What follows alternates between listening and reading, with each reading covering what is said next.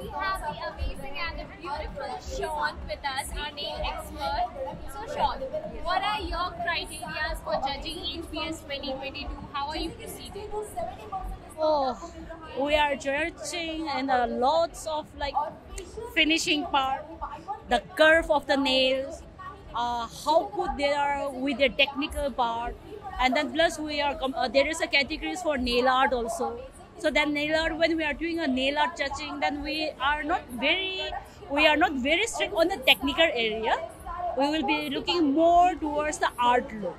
So it's like a very exciting thing for us. Great. So how has your association been with HBS? What is your experience with HBS 2022? See, I will say that it's very exciting because there is a 2 years of break.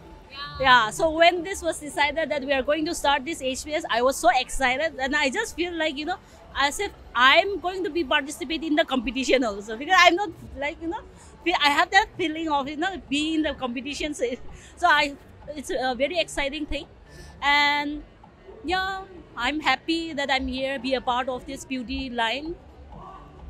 Great. So before going, just show them all your nails now. It's lovely. Yeah, this is what I have done. Wow. One side is different, just glitter plain. Sure. And then one is... This is also amazing. So yeah. What is your style mantra? How does your style speak when it comes to your nails? It when you are nails, see, I'm a very creative person, okay, in the nails.